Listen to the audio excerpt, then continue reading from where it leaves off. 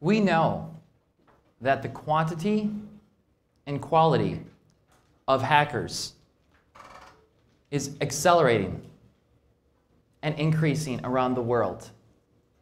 Hackers are infiltrating our country, your homes, our families, and into our personal lives. And they're winning, unfortunately. We know that cybercrime is an increasing and accelerating problem in this world. We estimate today that it's a multi-trillion-dollar industry. The FBI and the Internet Crime Complaint Center show that there are reports of multiple billions of dollars of funds stolen every year. If you look at this chart, it has tripled, more than tripled, in just 4 years. If this was my personal stock performance, I'd be very happy. And unfortunately, that's not what that is. It's the stock performance of the criminals of the world. We know that cyber warfare is a real thing. We know that it's increasing and accelerating around the world. We know that countries such as Russia and China, North Korea, Iran, Syria, among many others, frankly including the United States, are hacking around the world and causing wars. President Obama, not that many years ago, executed an order to launch the Stuxnet virus. The world attributes Iran's delay in receiving nuclear weapons and accomplishing that feat to the Stuxnet virus, not that many years ago. Recently, President Trump ordered a cyber offensive attack against Iran in retaliation for the United States military drone being shot down near Iran. We know that cyber war is a real thing, and it's increasing. We know that cyberbullying is a problem in schools, really everywhere in the world, but especially for our youth. The Pew Research Center came out with some stats recently. 59% of today's teens have experienced some form of cyberbullying. That may include offensive name-calling, spreading false rumors, receiving explicit images you didn't ask for, or having your own images being used against you. Physical threats as well. This is an increasing and accelerating problem. Now, what do hackers, cybercrime, cyber warfare, and cyberbullying all have in common? Many things, frankly. From my perspective, I see an increase and an accelerating number of villains in this world. And therefore, we need more heroes. I believe that people who choose the path of cybersecurity in their life, choose to play defense, choose a career path and a calling of helping stop the hackers of the world, I believe those people are heroes. Today's version of real heroes. The Merriam-Webster Dictionary has 4 definitions of a hero. Now, we all want to be the first two, right? Legendary figures and illustrious warriors. But frankly, I believe that those who choose to go into cybersecurity are people who should be admired for achievements and their noble qualities, for having great courage. You too can choose this path. I have found that most people believe that Cybersecurity is all about having a more expensive and better firewall, or having more expensive and better software, or that hackers got to get in via some super complicated attack. In reality, 95% of the time, when you hear about a data breach, it's because a single person, somewhere in a company or in a home, did the basics of cyber hygiene incorrectly. Things such as using the same password for multiple accounts, having a password of password, not using multi-factor authentication.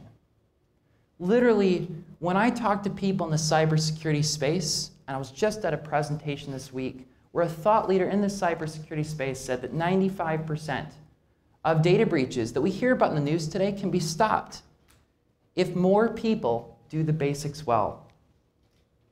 And it's not that hard.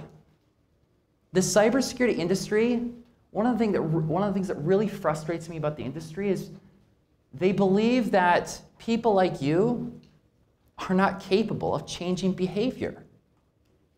And they just assume that you won't.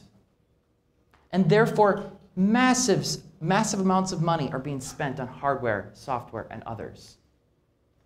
I disagree.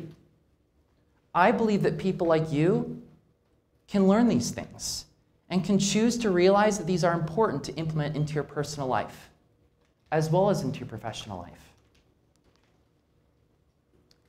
I was in Hong Kong in April of 2019.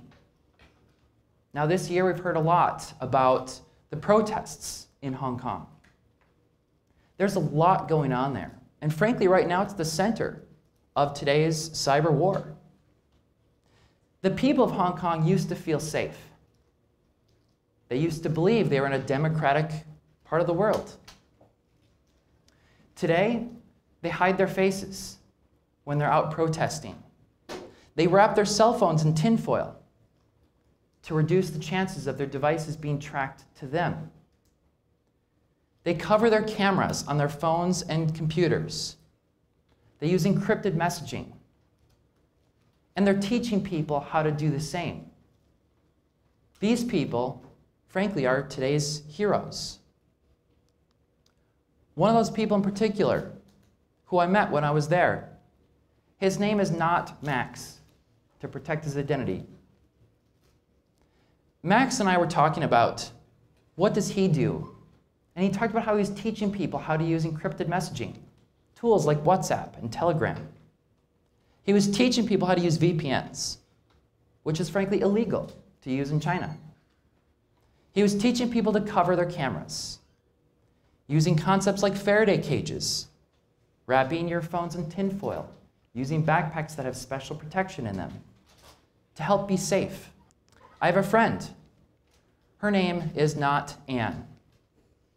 She's worried about what the American government will think of her. She is worried about what other people in America will think of her. She lives in America.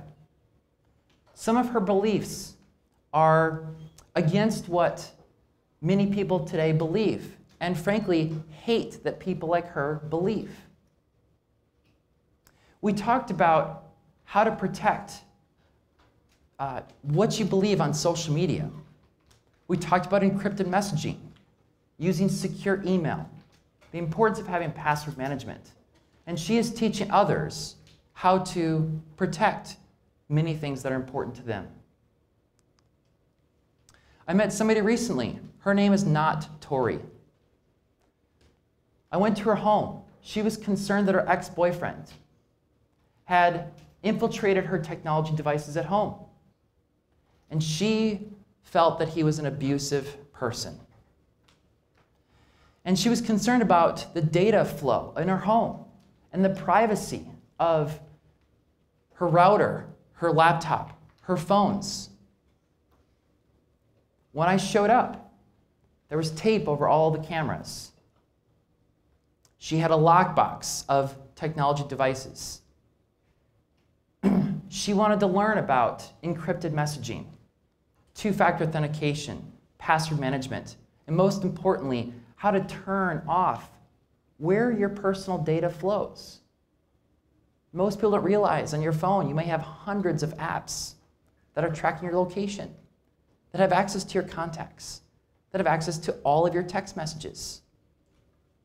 Did you know that text messaging is an unencrypted platform and it's not hard to download your text messages? It may make you think twice about what you choose to message people. I believe that Max, Anne, and Tori are heroes. They're people who should be admired for doing the little things right and well to help stop, whether it's bullies, criminals, slow down the impacts of war. They are making a big impact in their circle of influence, not only for themselves, but for their friends, their family, the country, and the organizations they work for. You too can be a hero by doing the little things well.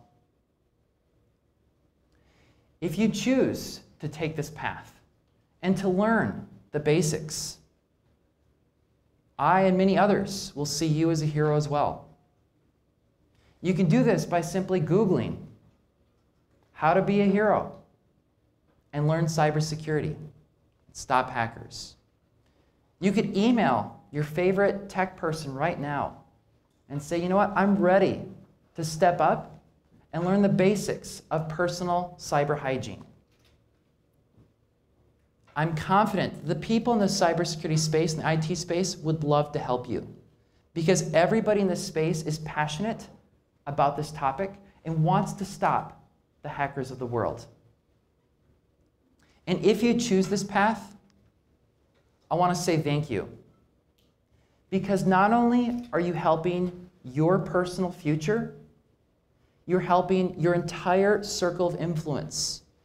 The people that you choose to text, the people that you choose to email, the organizations that you work for, the compounding impact, positive impact in this world by you choosing to implement the basics of cybersecurity well, will help ensure that we live a safe and happy life into the future. Thank you very much.